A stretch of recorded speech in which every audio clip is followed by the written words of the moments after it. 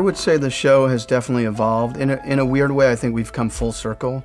This is a show that started out very much about a girl who finds out that aliens exist in the world and how it rocks her world and changes her. And I think through the second season, we got very much into the sci-fi aspect of the show, the mythology aspect of the show, where they came from, fighting battles from where they were. And I thought for this season, what I really felt I wanted to do was bring the show back to an emotional show, to be about the arcs of these people. The thing that I've always loved most about the show is that we see these aliens as almost more human than humans. It lost what was so amazing about it and what everybody was drawn to it for, which was the mix of this beautiful relationship between Max and Liz and it getting, you know, these outside forces, but it was more like, I'm in love, but I'm an alien. And then all of a sudden it became like, I'm an alien and I have a girlfriend. You know, it was like, so it totally took a turn that not everybody was too excited about. Now, after seeing one season, the first season that was based heavily on the romance, and second season, which was based heavily on the science fiction, they know which aspects of each work. And I think that beginning of this season, well, everything that we've shot so far, they've done a really good job of working hard to combine the two. Voila! M&M Tabasco swirl cookies, and I made them all by myself. A care package. Man, Max is so spoiled.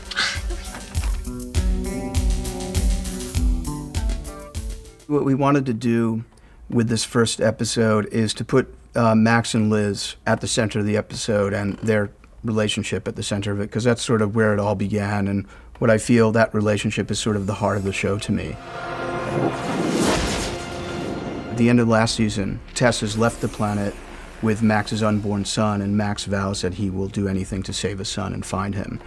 And in the beginning of this first episode, we find him on the journey to do that, and Liz is along for the ride. You know, Max and Liz are together, which I think is going to be incredibly satisfying to the fans of the show who've been waiting for this for a long time. And there's a little bit of Bonnie and Clyde in them as they basically pursue trying to communicate with Max's son. Down, down, down, down! It's been 3 years. I think that Max started out as one thing, somewhat innocent and a little naive, and he's been through a lot, and I think people have been through a lot with him, and he's not jaded, but I think he's a little more world-worn. Let me see hands. You got any powers for this? With the death of her friend, she really had to stand up and take a stand for something, and that's when she started getting confidence and believing herself again, and that's sort of where the show picks up third season. And you see that she's finally regained her spirit. She and Max have gotten back together, and they're rebelling and sort of just taking the world by storm together and creating a storm. Look, Max, I know what we did is totally wrong and completely legal, but I just left it, you know? In 1 million years, did you ever think